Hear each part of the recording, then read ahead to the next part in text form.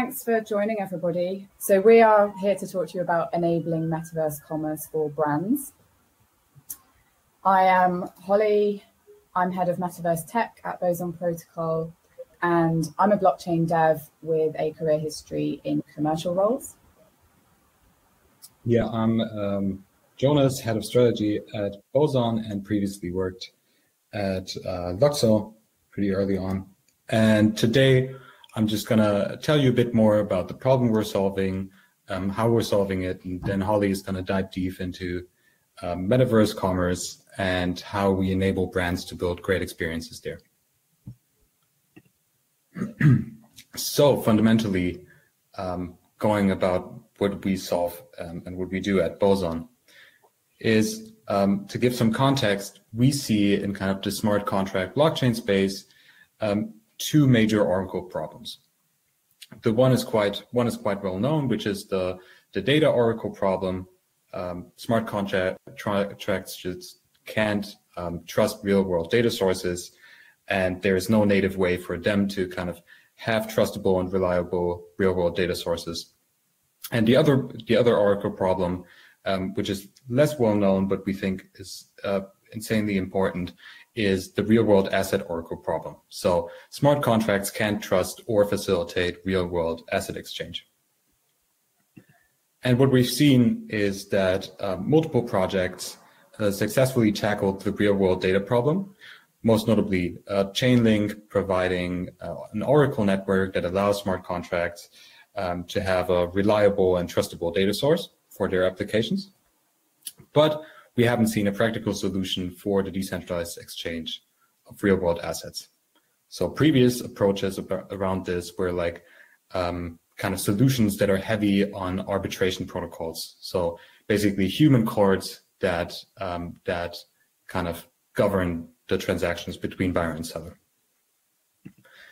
What we're doing at Boson Protocol is we're solving this real world asset Oracle problem by building decentralized exchange and payment systems for the exchange of digital value for physical goods. So we execute real world commerce transactions using smart contracts and an escrow-based system running with some game theory primitives and using kind of NFTs to tokenize transactions. So fundamentally, we're solving the trust problem between buyer and seller. If you're exchanging a physical good online today, basically e-commerce, the trust between buyer and seller is facilitated through some centralized intermediary, either an e-commerce platform or a payment provider. What we are enabling is kind of automated exchange and trust provision through smart contracts without the reliance on a centralized intermediary.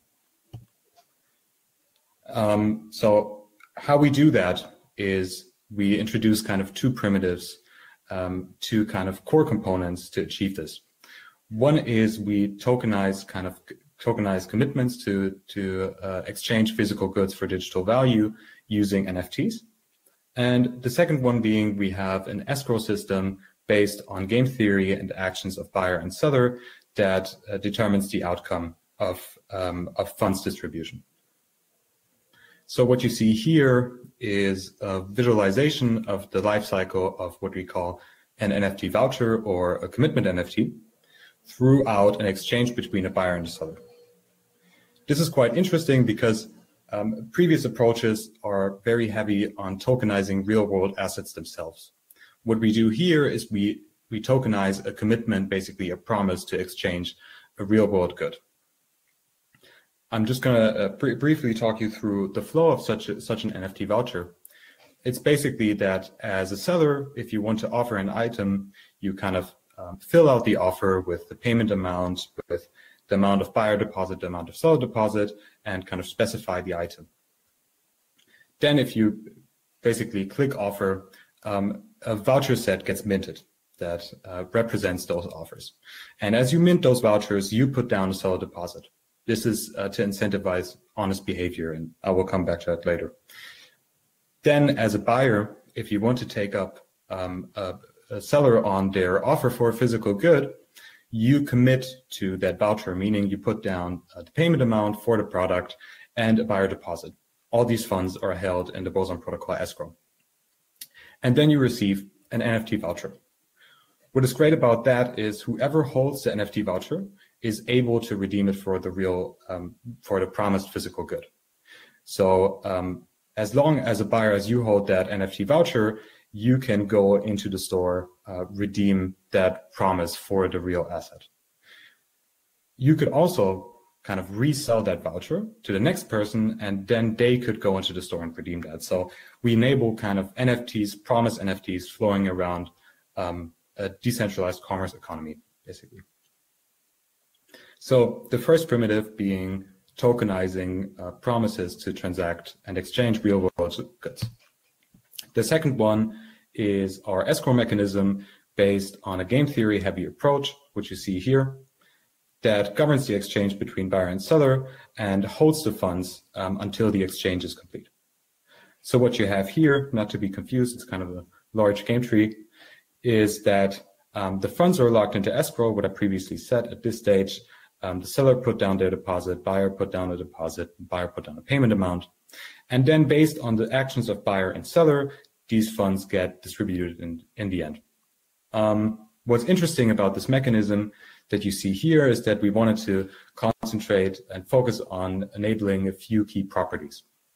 The first one being it's only an exchange between buyer and seller. So there is no third-party involvement, no third-party human arbitrator. It's just an escrow contract that gets executed based on the actions of buyer and seller. The second one being atomicity. So with this, we make sure that either the buyer receives the item and the seller receives the payment, or the buyer doesn't receive the item and they receive their money back. This is what we do through a redemption transaction. So a buyer basically signing for that they receive the good. And the first one is we incentivize, the third one is we incentivize both parties to behave honestly. So this is why we have a buyer deposit and a seller deposit. So if kind of players deviate from their promise, they will get punished. So this kind of minimal protocol is already built. We've recently deployed it to Ringby Test Network. And there is a reference application called Leptonite, which is a developer tool showing how to implement a peer-to-peer marketplace where buyer and seller can transact without any third-party involvement. So this is open to the public. You can go to leptonite.io, play around with it, find out how the escrow system works, and so on. I also brought this kind of what we call the game mode. It's kind of a simulation of a sample transaction.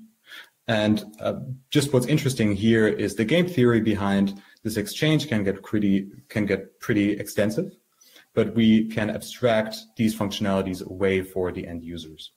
So for instance, you see here a buyer screen and they just committed to the voucher and it's pretty straightforward. They see all the funds are in escrow and they can either refund their purchase or redeem it for the real world good. So I just ran you through the core protocol version 0.1. Again, this is a minimal version based on the white paper specifications. And what we're building now is the version 1, which enables metaverse commerce. So we're adding some minor functionality to allow for this use case where you buy in-game and then basically collect it in the real world. Longer term, what we're working on is the generic exchange mechanism. So the generic exchange mechanism is basically this vision of Boson Protocol becoming the decentralized exchange for anything. So any kind of good, be it physical, digital, or on-chain. What is great about that is once you have kind of all different product types that are abstract going through one exchange mechanism, you can blur the lines between exchanging physical and digital things. And I think especially kind of for this NFT conference, this idea of phygital items. So if you buy, let's say, some fashion item, you will receive the digital identity, which will give you the in-game skin, right? So this will all be really straightforward with the generic exchange mechanism.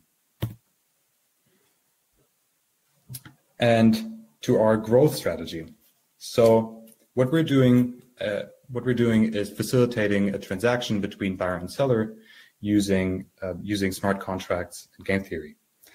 But this is kind of a really important, like a core part of unbundling e-commerce and building kind of decentralized commerce that is open and accessible to anyone.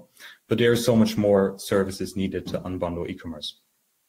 So what we think is great in building on Web3 infrastructure is that you have all these plug and play components.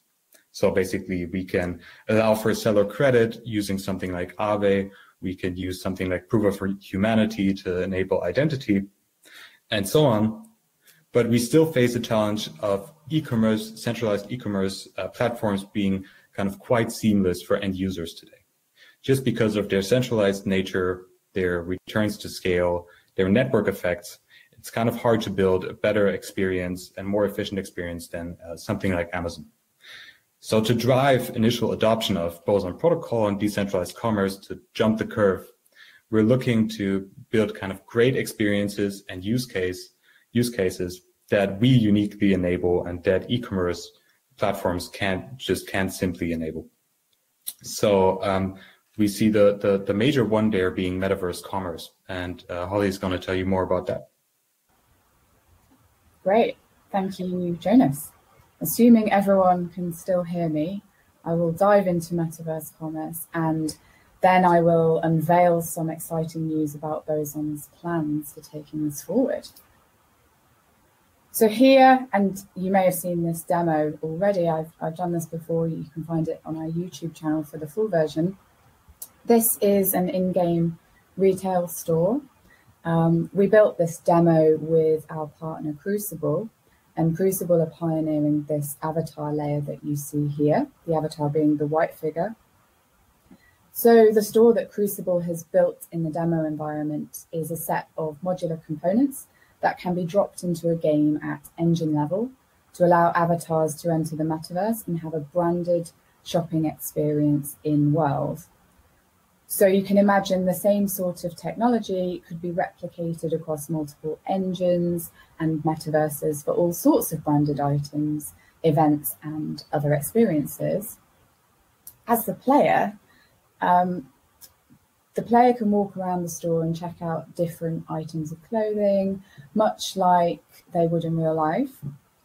And when something is purchased, like this jacket that you see on the mannequin here, what the player is doing is actually purchasing a commitment token, one of the voucher promises that Jonas has explained already. And Boson Protocol's escrow mechanism handles the buyer and seller deposits as well as the payment amount. So having purchased the jacket, the player can see all of their commitment NFTs, commitment tokens for different items. And for the purposes of this demo, when they want to redeem one, they can go to the relevant collection point, where they will then the store clerk will then hand over the physical item for the buyer, the player, to inspect it. And when they're happy that the item is as expected, they can hit confirm for their redemption of that physical good. At which point the merchant is notified of payment being transferred to them and the transaction of that physical item is completed. After that, in this slide, you can see that after a predefined wait period, the deposits are returned to the buyer and the seller from the Boson escrow. And the buyer is notified on their mobile device that their deposit has been returned. So where are we going with this? We've talked already about Boson Protocol's core mechanism, and we've seen a demo of commerce in the metaverse. The very fact that we're here today is, of course, because of the recent surge of interest in NFTs and the huge potential to use them in new ways. And of course, you may have noticed some huge names moving into virtual spaces. So our question for brands is, what if your items were put up for sale in the metaverse? Boson Protocol has partnered with Decentraland, the first fully decentralized world controlled by a DAO.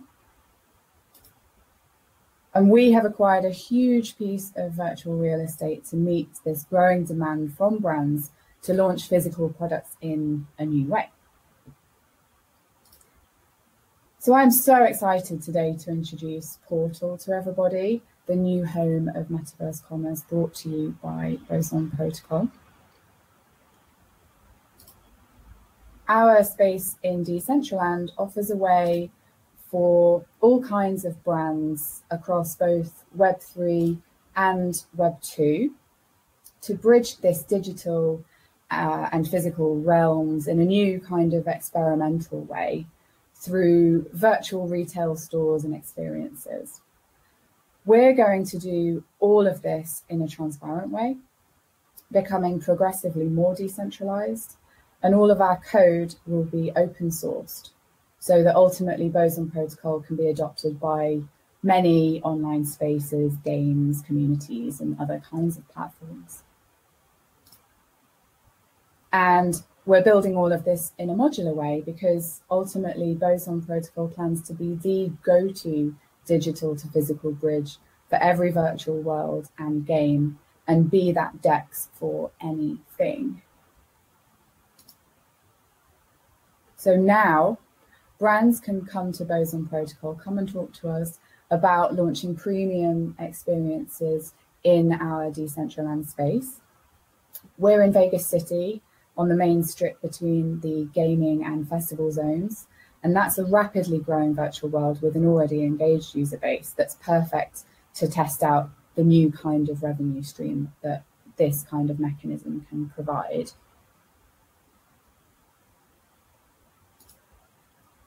And we can get creative. We're not limited to the regular purchase experience that you can get in a real world store. We think of Portal as a virtual lifestyle, commerce, and cultural playground that's open to everybody.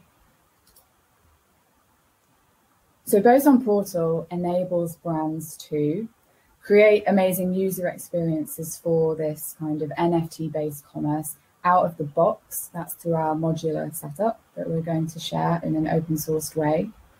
Brands will be able to easily experiment with emerging shopping trends in virtual worlds, and that will create media-friendly, innovative retail promotions to drive reach, probably to new audience as well, if you think about the kinds of users that are already engaged in Web3 in particular.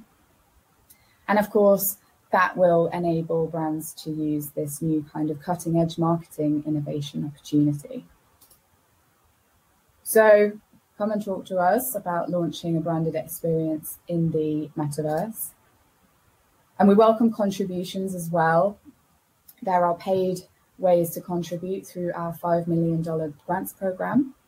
There's an ambassador program too. You can read about that on Medium. You can join our Discord to find out more about ways to get involved in token engineering. You can, if you're really super keen, go on our GitHub directly and contribute that way. And of course, you can get in touch with us to have a general chat if you would like to. You can email us at info@bosonprotocol.io. We're on Twitter. Jonas and I are on Twitter as well. And we have Telegram and, as I've mentioned, Discord. So thank you very much for watching today. Yeah, that's it from me. Thanks so much, Holly. I was wondering, could you share again the link that was on the card for people who would like to apply for the grant? Absolutely. I've just dropped the link to our Medium post in the general chat. Can everybody see that? Yeah, very exciting stuff. Thanks so much to Holly and Jonas and Boson Protocol for helping us today. We really, really appreciate it. Thanks so much, Luke. Thanks for having us.